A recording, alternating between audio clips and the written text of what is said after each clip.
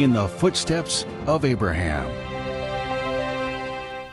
Hi everyone, welcome to the program In the Footsteps of Abraham. You're joining us from Monday to Friday, 10 p.m. here in Hong Kong, China.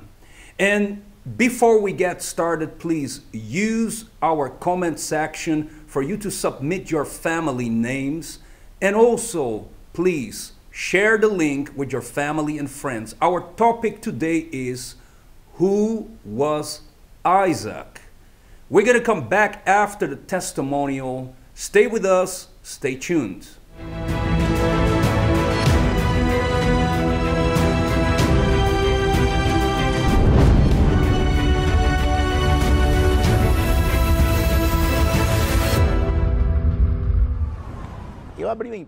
Nagbukas ako ng negosyo sa pangarap na maging isang matagumpay na negosyante.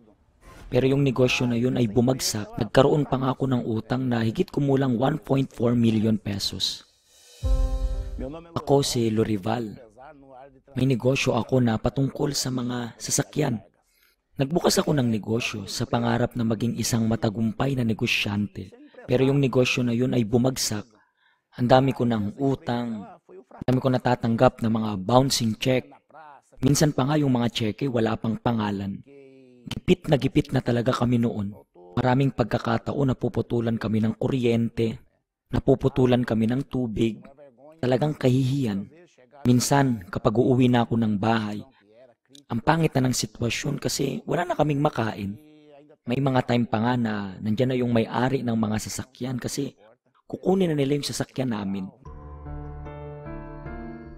Bukod pa dito, galing rin ako sa ibang simbahan. Ako yung namumuno sa mga treasurer. Ako pa nga yung nagsusulat ng pangalan ng tao at kung magkano yung binibigay nila.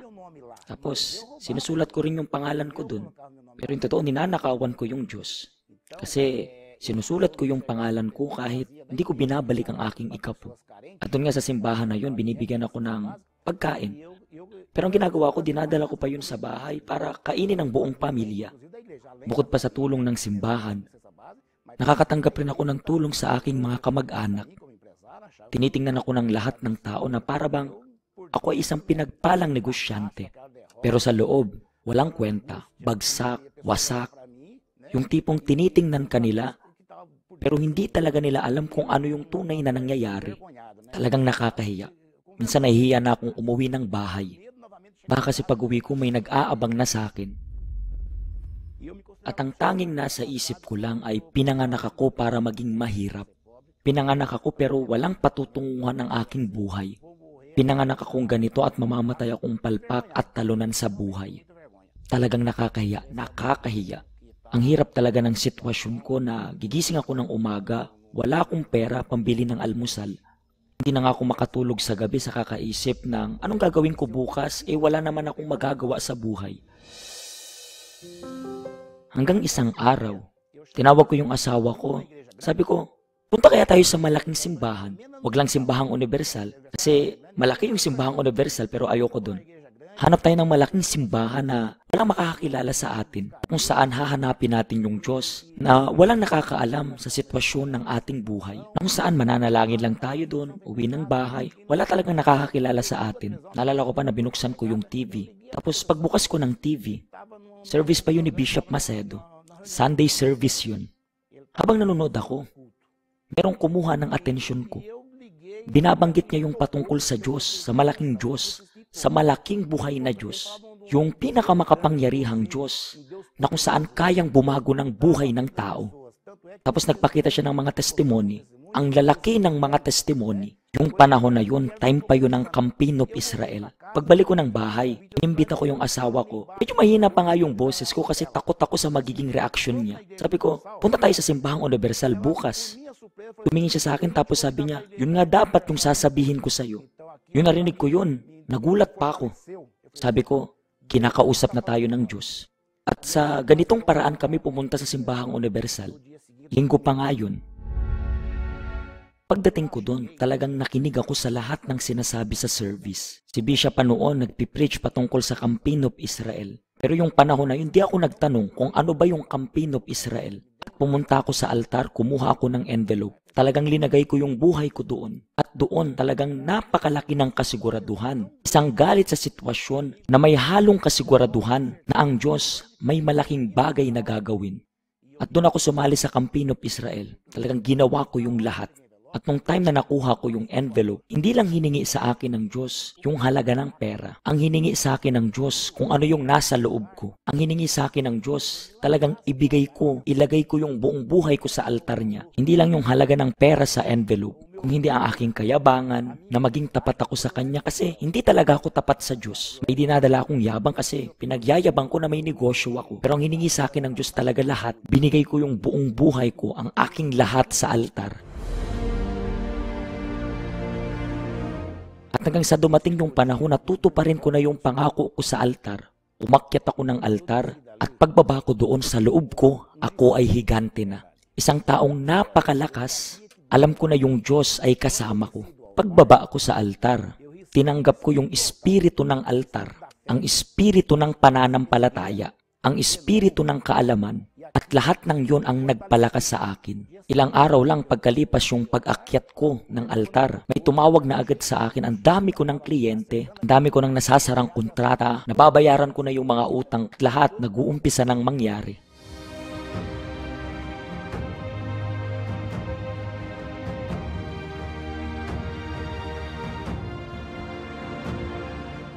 Ngayon, ang dating bagsak na negosyo, ngayon matatawag ng tunay na negosyo.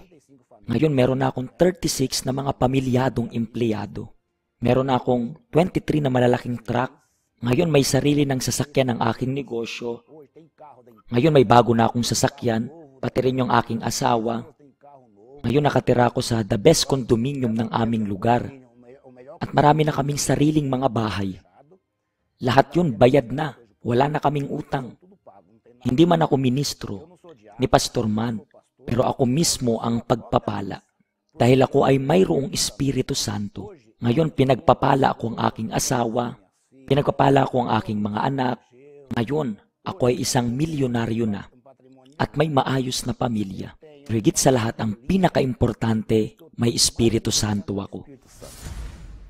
Ngayon, puspos ako ng Espiritu Santo. Kahit mamatay ako ngayon, sigurado ako sa aking kaligtasan. Pinakamalaking kayamanan ko ay ang Espiritu Santo. In the footsteps of Abraham. Welcome back to In the Footsteps of Abraham, a program that we're running from Monday to Friday, 10 p.m. Today's topic is about who was Isaac. The Bible hero that we focus on this year in July is Abraham. The Bible says, look to Abraham, copy and imitate Abraham. And not only look at him, the Bible says, do the works of Abraham. In fact, faith without works is dead. The Bible says, without faith it is impossible to please God. But this faith has to be accompanied with works. So the big question here is, why do we need to sacrifice? Why does the Bible encourage us to sacrifice if Jesus already sacrificed on the cross? Well, it's very clear. The faith and the works that we present, when you put them together, it's a faith that is proven. It's a faith materialized. For example, if you want to purchase a house, you want to buy a piece of land, you cannot pay with words. You cannot pay just with words. You have to prove and give a sign. Normally, the landlord or the person that is offering you the piece of land, they want a deposit. And when you present a deposit, works, then they are confident and they will give you the keys of the house, or they will transfer the title deed of the land on your name. That's the beginning of the transaction. And the same happens with God. We have to demonstrate our faith to God. And that's exactly where the element of sacrifice enters. Now, in Abraham's case, it was very clear. The Bible says God tested Abraham. And he was very clear. He said, Abraham, give me Isaac, your son, your only beloved son, what you love the most. And when God asks us to sacrifice, he's clear. He do not leave room for doubt, and he will point out exactly what he wants from us. Right, Pastor Robert? Yes, Bishop. Good evening, all the viewers. Faith cannot be just by words. The Bible says also that, faith without works is dead. So what is the work? The work is the expression. For example, in case of Abraham, was the sacrifice that God called him, God, tested him, and the name is Isaac. So how can I show God that I believe in his promise? Just open the Bible and say, my God, I believe you? No. There must be something else. And is when the sacrifice, when I need to prove God, I materialize my faith to God. When they come to the altar, I obey his voice and I present the sacrifice that God his request from me. Yes, and when we talk about the sacrifice, every sacrifice has a name. The name of Abraham's sacrifice was Isaac. The name of Gideon's sacrifice was the second bull, and we call it Carabao. So every sacrifice that God asks has a name. Right, Pastor Vincent? Yes, good evening, Bishop, and all the viewers. God is very clear, as you said, Bishop, when he asks people for what he wants them to sacrifice. But when people, they want to reverse the process, they want to ask God first, but they don't want to sacrifice, so the altar is empty and the life of the person is empty. God asked Abraham first before fulfilling his promise. So we must hear God's voice first, and once he speaks with us in a clear way, this is what I want you to sacrifice. When we obey his voice and we put the perfect sacrifice on the altar, that's the time we can say to God, I did my part. So now, Lord, I want you to do this in my life, Bishop. Yes, so this is the campaign of Israel that we're talking about. It's a challenge of faith. It's testing our faith. And when this happens, extraordinary things, they take place in your life. Remember that God, he wants you to reflect his image in your family, at work, at home, in the church, outside the church. In everything you do, you must shine the glory of God. And for that to happen, you have to give him permission for him to mold you, to use you, allow him to speak to you. His will is infinitely greater than our will. In that case, you have to say, let your will be done, not my will. I've got here with me the campaign envelope. And inside of the envelope, we have the prayer requests that people are writing. And then together with the prayer request and the envelope that you put inside, we prepare our Isaac, our Carabao. Now, we're going to go for a short break. Before we do that, please submit in the comment section your family names that we'll be lifting up in prayer in the sanctuary. And then when we come back, we're going to meet each other there for the prayer. Stay with us. This is In the Footsteps of Abraham. What is the campaign of Israel?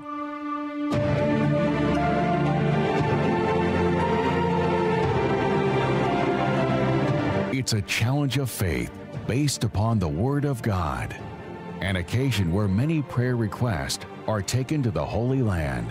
It showed us great power in the past. The objective of this great campaign is to awaken people's faith. When a person's faith is awakened and it's put into practice, through that faith, they will see a miracle in their life. Regardless of skin color, race, education, religion, social status, or physical appearance, who then should participate of this campaign? The answer is anyone who wants to see a total transformation in their lives. Campaign of Israel at the Gate of Haran.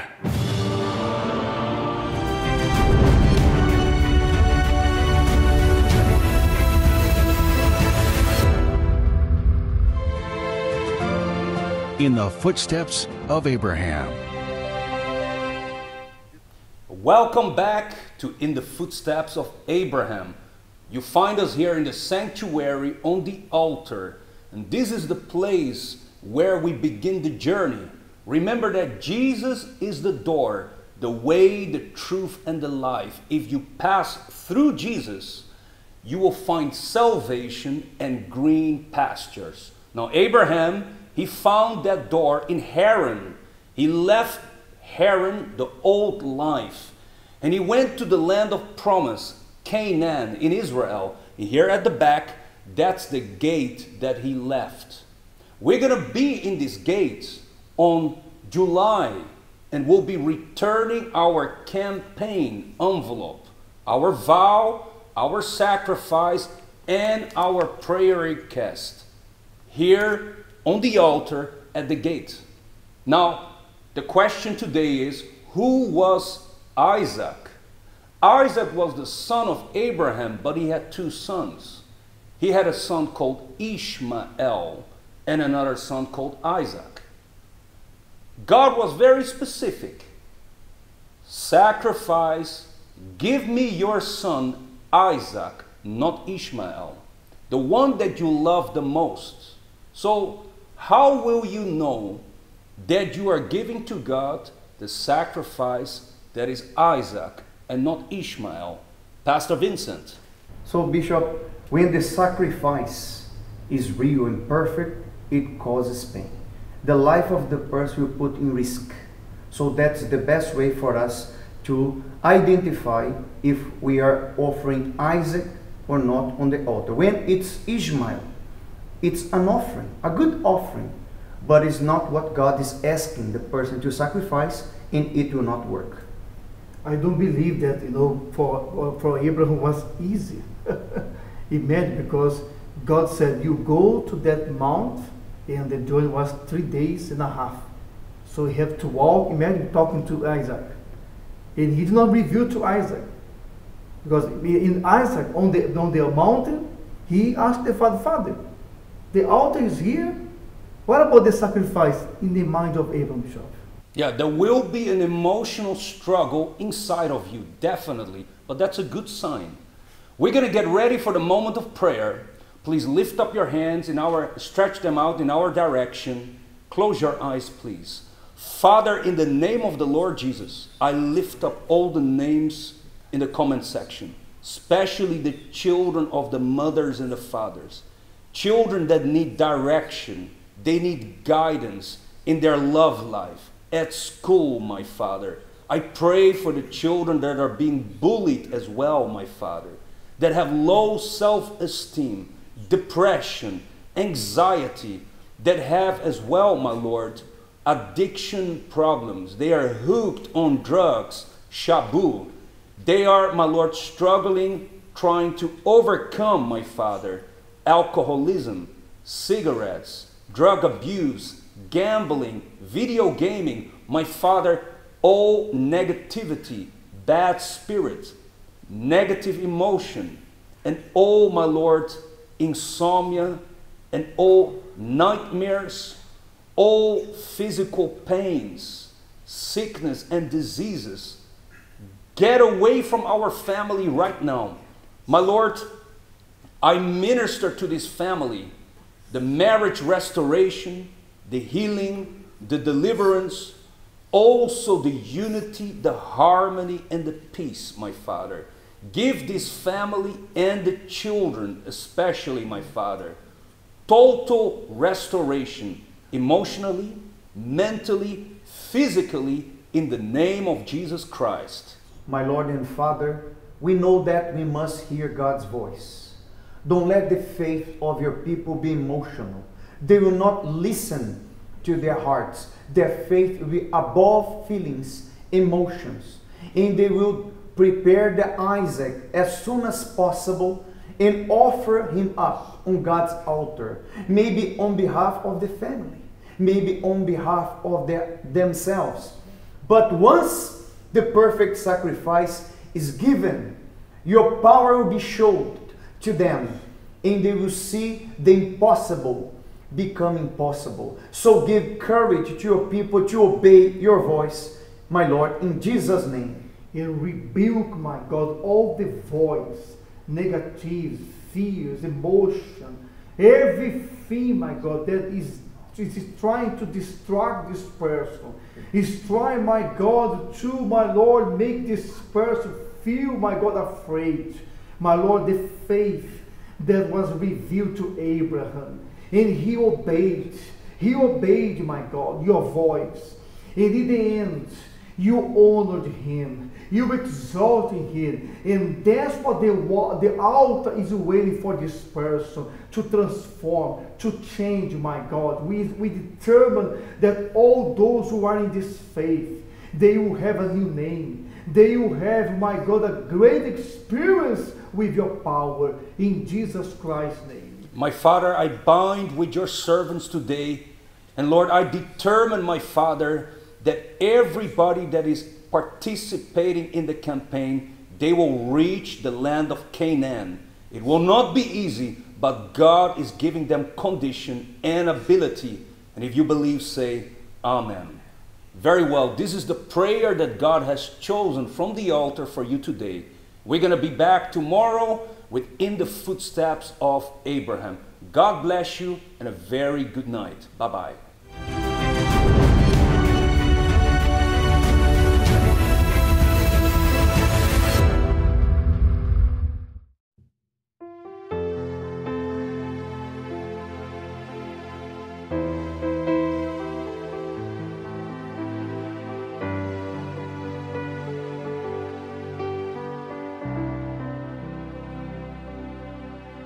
From Beersheba he set out one day, to Mount Moriah he trod. Deep in thought as a boy, walked silent beside. A mystery he kept in his heart, as the others just followed his path, knowing the man who they looked to was bonded to God.